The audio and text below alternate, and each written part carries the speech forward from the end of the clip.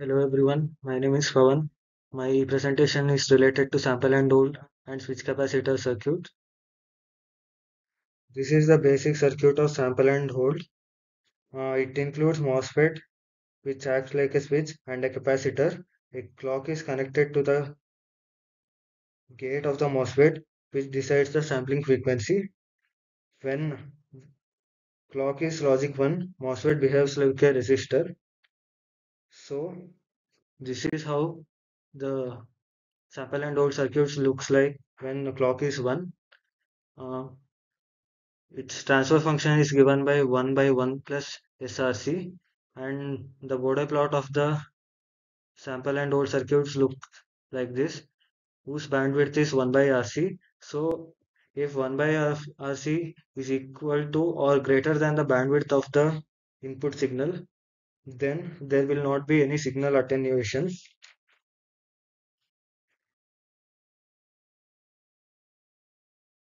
Sample and hold circuits have problems which is due to charge injection effect and clock feed through. Charge injection is seen when MOSFET is turned off. The charge in the channel flows towards the drain and source sides. The charges flowing towards the source or the capacitor side charges the capacitor. During the sampling phase, when capacitor is charged by the signal, total charge on the capacitor is deviated from the original charge by the amount of charge accumulated earlier, thereby creating offset error. Offset error can be Offset error is always negative. Uh, in the V out versus V in plot here, ideal characteristics and non-ideal characteristics can be seen. Another non-linearity is clock feed through, which is due to the parasitic capacitor present in the MOSFET. Uh, Consider the following circuit in which parasitic capacitors are there.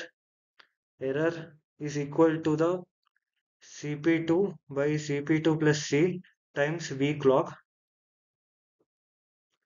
Cp2 is a parasitic capacitor. It depends on the amount of overlap between the gate and the drain regions and the width of the MOSFET.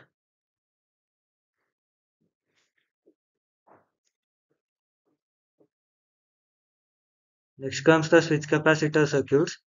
It includes sample and hold circuits and a logic or the operation.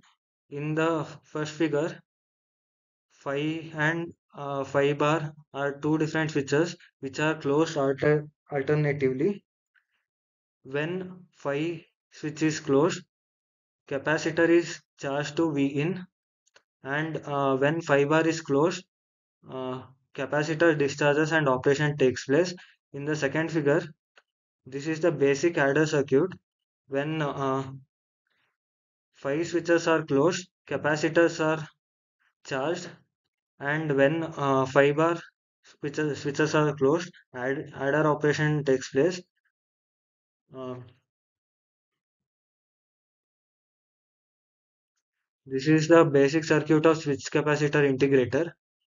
During 5 phase sampling takes place, and during 5 bar phase integration takes place. 5 bar switch behaves like a resistor when 5 bar switch is closed.